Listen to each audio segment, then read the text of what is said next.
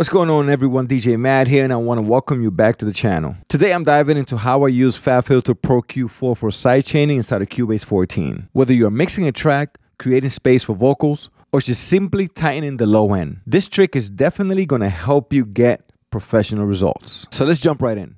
So here we are inside of Cubase, and I have an instance of FabFilter Pro-Q4 open. In simple terms, sidechaining lets one track control how another track reacts. Most people associate this with compression, but with Pro-Q4, you can take it a step further by dynamically EQing specific frequencies with spectral dynamics. And this is perfect when you want to curve out space for one instrument without affecting the other. Here's an example of what I'm working with.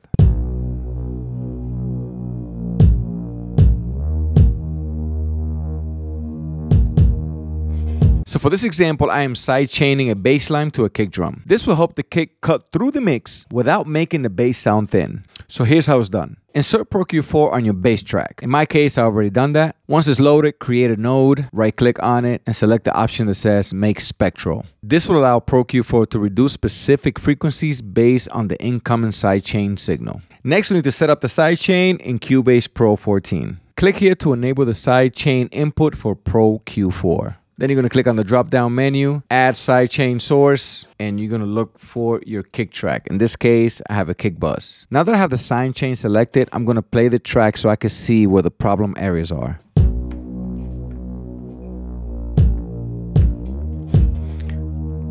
So I'm going to navigate the node to as close as possible to where the red crashing frequencies are.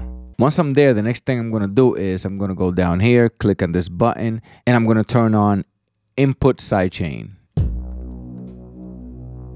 So I'm going to bring down the threshold.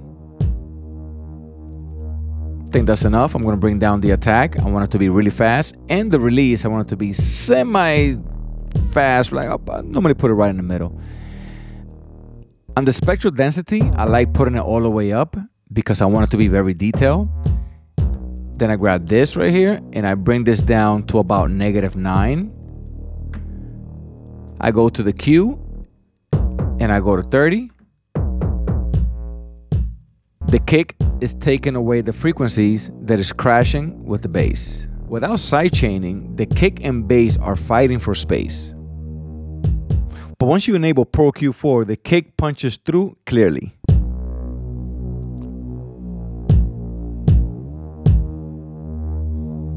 Using FabFilter Pro-Q4 for sidechaining inside of Cubase 14 is a game changer. If you found this video useful, make sure to leave a like, comment, subscribe. And if you don't, then whatever.